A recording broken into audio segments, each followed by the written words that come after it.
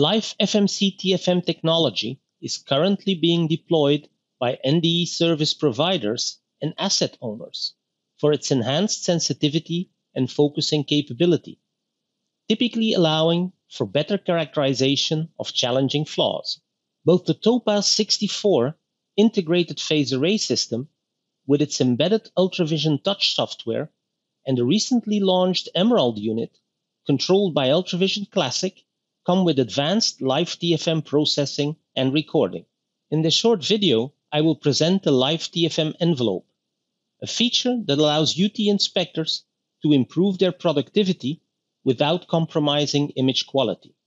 First, I will be using the well-known ASTM phase array assessment block and a standard 5 MHz linear array probe with 64 elements, coupled onto an L-wave wedge. The set of 1 mm diameter side-drilled holes located on a vertical line is imaged here in a frame of 60 by 60 mm in L-L mode. This typically represents the L-wave inspection of a component with a thickness of 50 mm or 2 inches. The UltraVision Classic user interface indicates that a 256 by 256 TFM frame just satisfies the amplitude fidelity criterion of 2 dB and is therefore code compliant. But when we zoom in on the reflectors, the image quality is not optimal. Switching to a 512 by 512 frame improves the amplitude fidelity to 0.4 dB and drastically improves the image quality. But unfortunately, the maximum acquisition rate is reduced by a factor 2, and so would the inspection speed.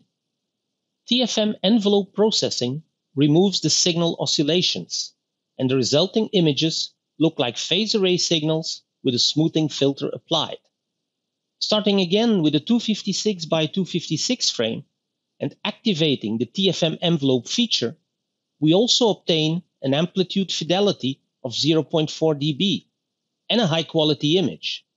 The A-scan signals show a regular amplitude variation when the probe is slightly moved, illustrating the robustness of maximum amplitude measurements. In addition, the initial maximum acquisition rate and the corresponding inspection speed can be maintained.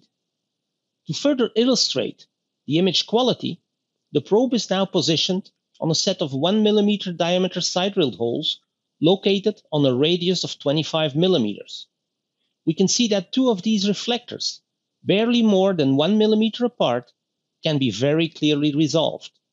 With the same probe and wedge, we're now looking at an ID crack using the embedded UltraVision touch user interface on the TOPAZ64. The image of the TFM envelope in a 256 by 256 frame is shown on the left, and the regular TFM 512 by 512 on the right. When the probe is manually moved along the weld, the multiple facets of the crack are clearly observed and better resolved with the TFM envelope, even at lower frame size. This will allow to speed up the encoded inspection by a factor 2.